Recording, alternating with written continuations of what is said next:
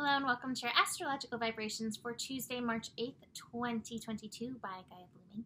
I am Mimi and our energy mantra for today is I let my actions start in source and flow on in through me.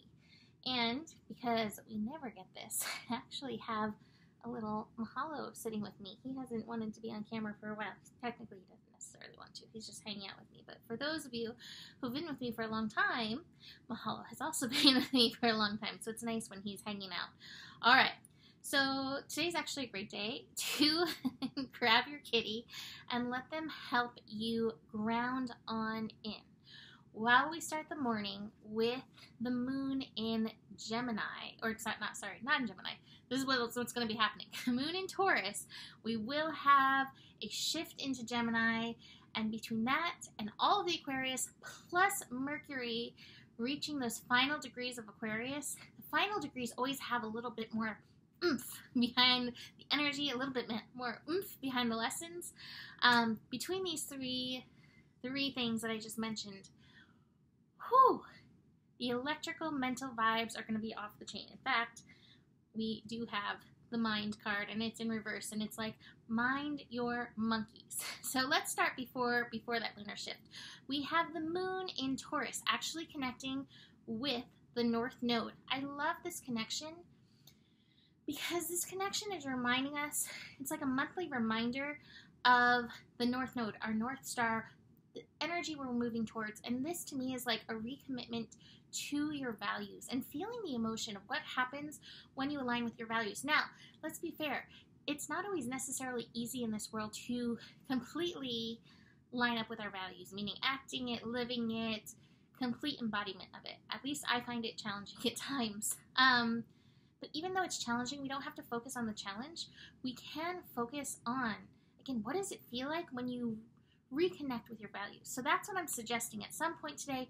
Reconnect with your values, what it feels like just even to have them and what they feel like within you and your connection in and through these energies. I would say a little worth check-in around that time might be good as well. Moon moving on will connect with Mercury. Like I said, Mercury finishing up the final few degrees. This is going to connect at 27 degrees. So not quite reaching that 28 degree energy yet, but this connection, there's a square.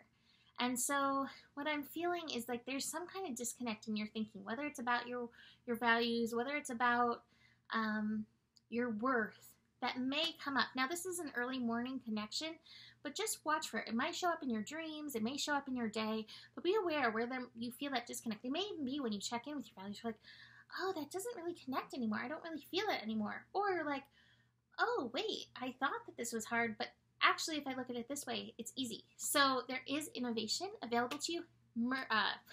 Mercury in Aquarius or anything in Aquarius, innovation for sure. One last lunar connection in the morning, and that is with Pluto. It is a trine.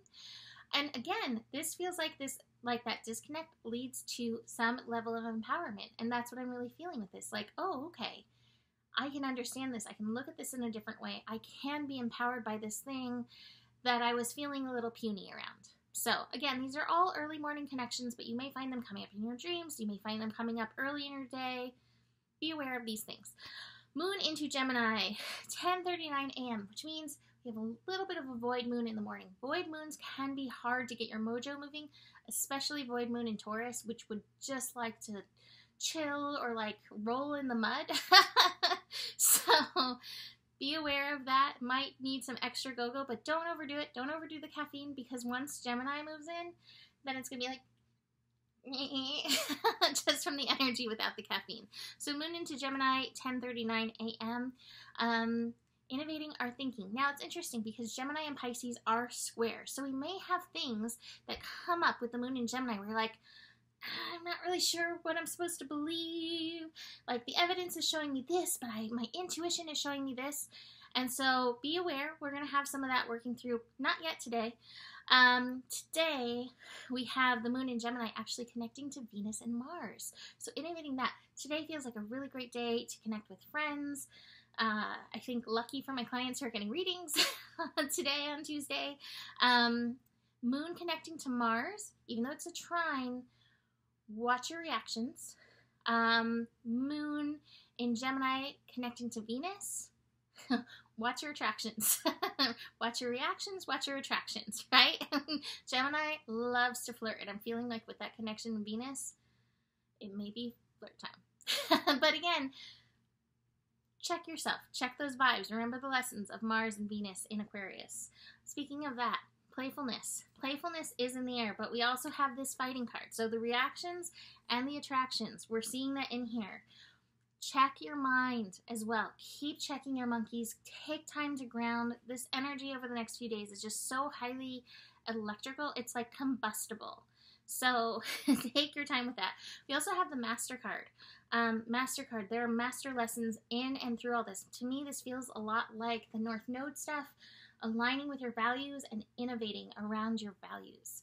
Final card is maturity, which again feels kind of like that same thing. The maturity to honor your highest commitments. It's kind of what that's feeling like. So I'm going to leave that there. It also feels, by the way, I should say, that also feels like a card to remind you to ground. It's an Ace of Pentacles, Earth card, ground. All right, so leaving that there. You can book a reading with me. Email me, mimiclark@gmail.com. Besides that, the better it gets, the better it gets. There's more than enough love in the world for you. You have the power. Honor your values. And adios from Mahalo. Namaste.